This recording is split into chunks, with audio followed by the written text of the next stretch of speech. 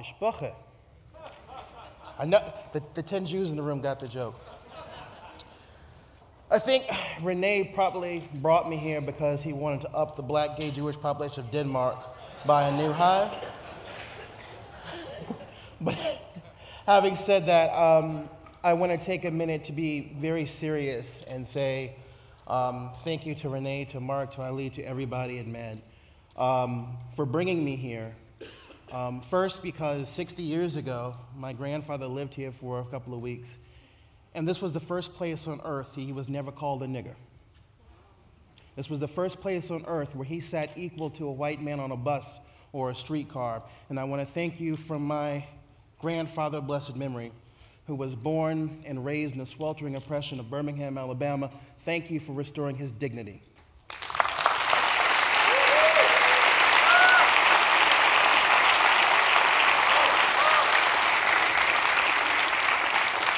And 70 years ago, of course, and I taught this for 12 years in Hebrew school, about the boats of the Danish people during the Shoah, to the credit of this nation, that more people survived than were killed during World War II. Toda Rabba Tag as well. And of course, the fact that you guys are the first in same-sex unions, the first in marriage equality, and all the different parts that make up me that I can't really bring together anywhere else. This is a wild place to be, and just thank you for all of that. That makes sense here, I guess. So the images that you're seeing that are kind of going to loop, and I'm not really going to go into them, you can ask me about them later, are really part of what my partner and I call the Southern Discomfort Tour. And instead of comfort food, discomfort food. And the Cooking Gene Project is it's an ongoing thing to sort of tease out where I come from, my own personal terroir, my own personal sort of like on the microcellular level, who I am as a cook, as a historic chef, whatever you want to call me, to really understand where I come from. I watch all the same food programs you do where people, speak with beaming pride about where they come from. But if you come from a people who were deliberately orphaned, where do you really come from? Who are you? What earth is yours? What really belongs to you?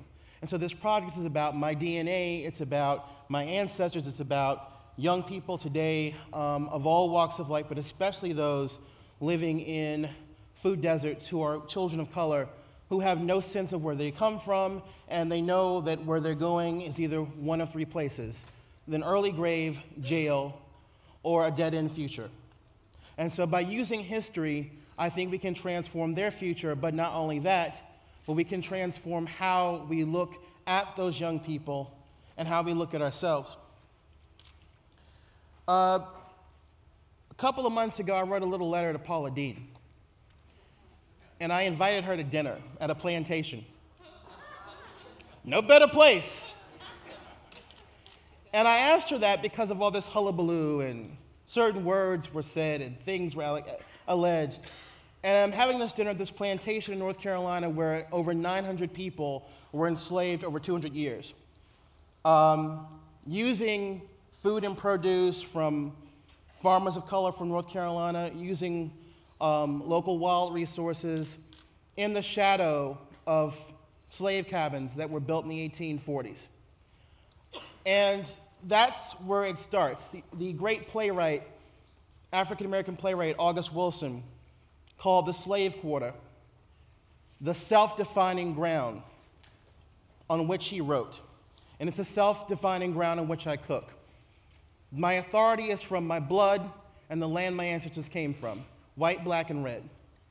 And on that basis, I invited Paula Deen to dinner to kind of work out her issues and my issues and say that she's a cousin. She's not a combatant. And that's the power that this food and this food tradition can have. We can bridge pseudo-boundaries of race and bring everyone together. So, what is this history? I'm aspiring to be the first colonial and antebellum black chef in 150 years. There's nobody living who can teach me how to do that.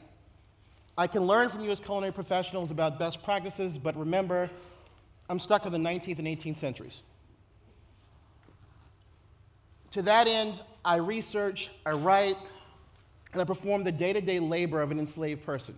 So when you see me pick cotton and work in tobacco and work in rice and work in cotton cane, I do that because that's the other part of the story they never tell you about. There's all this bragging about how beautiful and how bountiful the South was and how wonderful it was, and shouldn't we just skip on back to the past?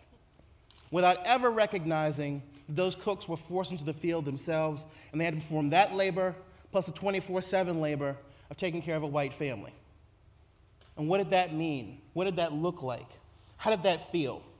So in mastering these historic recipes, I'm hoping to restore the most important ingredient in the food that I think is there, the emotional and ethical tone of what goes into the pot and what you create. We're talking about millions of enslaved Africans brought to all areas of the Americas. And I challenge you to find anybody in the history of the world who was enslaved, who revolutionized the food, the sex lives, the religion, the dance, the music, the aesthetics of the people who enslaved them, like Africans in the Americas. The man and the woman who became enslaved the palate of those who enslaved them. From feijoada to jambalaya, we flipped it on them. And we keep flipping it on them.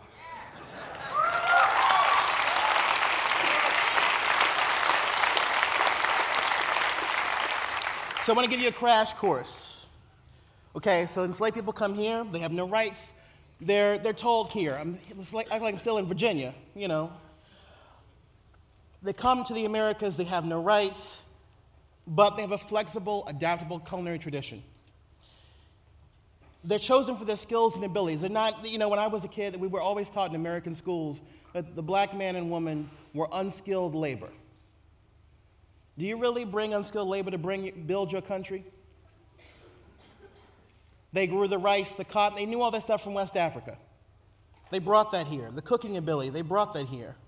And then, even leaving slavery, they became the first generation of culinary aristocracy. They were the best caterers in America. We're free people of color. We were at the top, not the bottom. We cooked for the White House, for embassies. We cooked for the highest society. And our children don't know that. And we didn't carry seeds in our hair like some people remember, but that has a deeper meaning because it was a cerebrally transported cuisine brought from across the Atlantic. Not only did we bring over 20 different African crops and animals with us on those slave ships, but we were at the center of a cornucopia unknown anywhere else in the world, where food from Eurasia met food from the Americas, met food from the Middle East, and met food from Southeast Asia. There was no place in the world like pre-colonial Africa on the eve of the slave trade. So let's put it into context. In 1720, let's say a woman comes from Senegal, a Wolof woman, a Sarah woman. She's just entering marriage, and she becomes a renowned cook and market woman when a war ensues, and she is captured and sold into slavery at the island of Gorée. She's shipped to Maryland, where she is forced to cook on her 2.5-month journey, and then she's sold to a tobacco plantation, where she becomes a cook, and she learns to adapt the botanical cognates around her from a new environment and adapts herself to Anglo-American foodways in her own way. She meets women from what is now Ghana, Nigeria, and Angola, and they exchange recipes in their own new Afro-Creole Pidgin English. They work out the differences between them, and what results is not like anything they cooked before, but is the essential truth of all of their parts.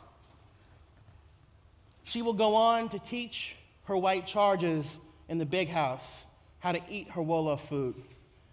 And when they're young, she will tap on the table, encourage them to eat, and she'll use a Wolof word and she'll go, yum, yum. And that little white child's gonna hear that word. Over time, he's gonna go, yum, yum, yummy. You see, when you look in the dictionary and it says origin unknown, they're talking about black people.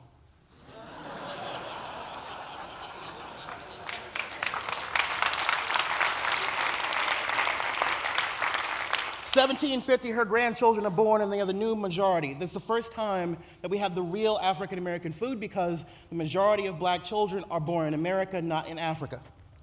And they begin to lose their taste for guts. Because you know, in West Central Africa, everything's used. But they're seeing Master and his family eat a different way. And they don't want what they have. They want what they have. And they forget that those guts contain the spirit, the soul, the essence of this animal that was usually sacrificed and then eaten. And we begin to lose these ingredients, the mystical, the mythological, the metaphysical, the magical. And you know what the thing is? Those chitlins. Y'all know what I mean by chitlins. The small intestine of the animal. They contain the soul. Why do you think we call it soul food? So her children and great-grandchildren, they don't want the slave food. But at the same point in time, their foodways are influencing the people who own them. And they're learning to eat African, even though they're learning to eat European. And by 1820, she's long gone. Her great-great-grandchildren have been separated from their families and sold south into the Black Belt of Alabama in the largest forced migration in American history.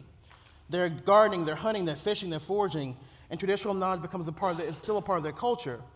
And they have long forgotten where great-great-granny came from or why she was brought here, but they know she carried those seeds in her hair. And when they cook, they use spirituals to time the food. So you have to know this stuff. When you cook at an open hearth, you cook like enslaved people cooked, you can't look at a clock. You use your sense of smell, you use your sense of temperature by your hands on those hot pots. You develop very nice, sensitive hands. And you time yourself by singing spirituals.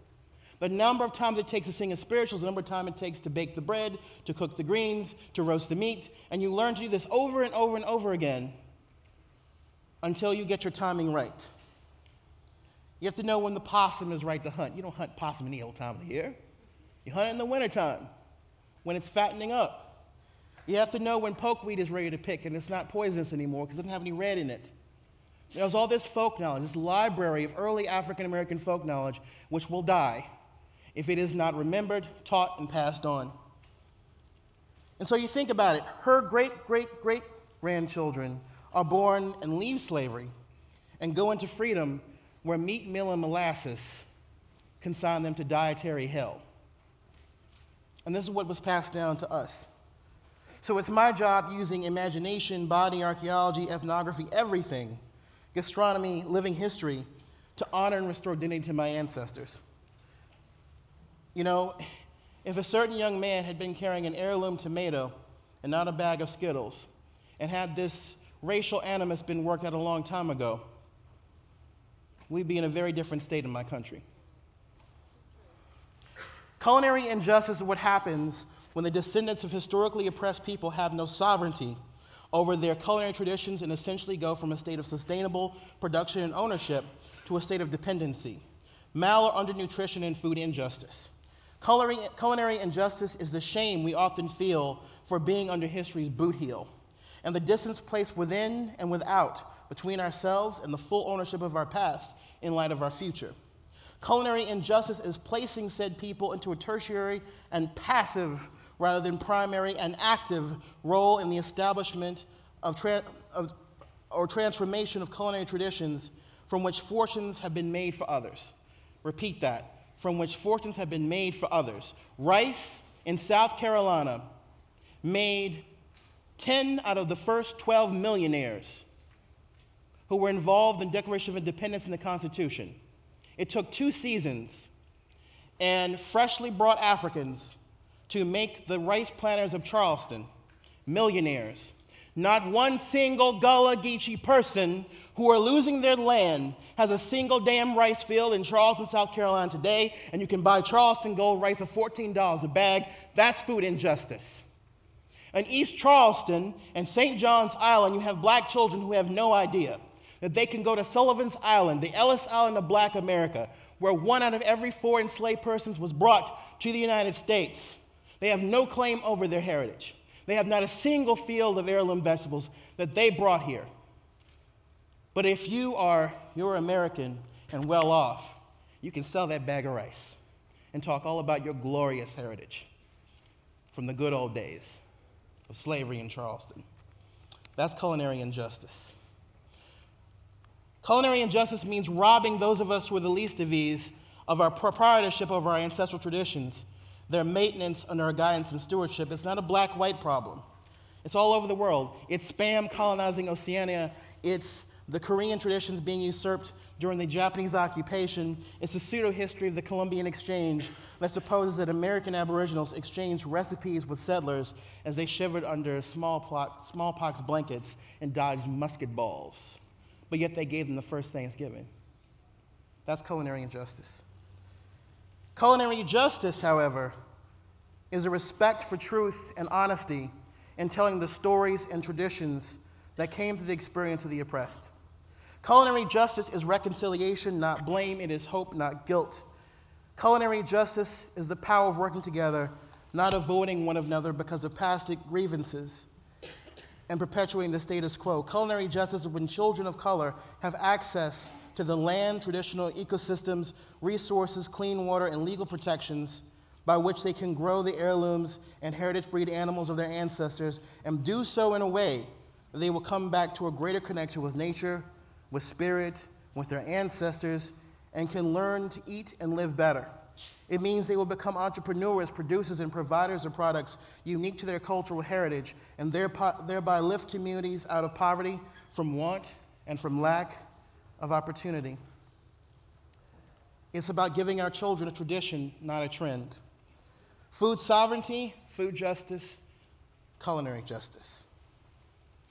My job is to integrate the brands of exclusion created in the world of Southern American food by reintroducing people to the African ancestors of American cooking, and by extension, restoring respect and dignity for what they gave. In a world where oppressed communities inside and outside of the states are struggling with food security and economic inequalities, advancing culinary justice is essential to a better and more sustainable future for the global community. Culinary justice begins by respecting and reviving the culinary knowledge of the oppressed and having the guts to insist that the chef must act as a keeper of those traditions and an advocate for the terroir of memory. The chef must not only act with ecological integrity, but with ethnographic and historical respect, coupled with contemporary awareness and a sense of urgency. Equipped with a dialogue based on our respect for truth, acknowledged debt, and a commitment to renewing our culinary heritage, we can move forward from the past in our search for culinary reconciliation and healing and a better life. Thank you.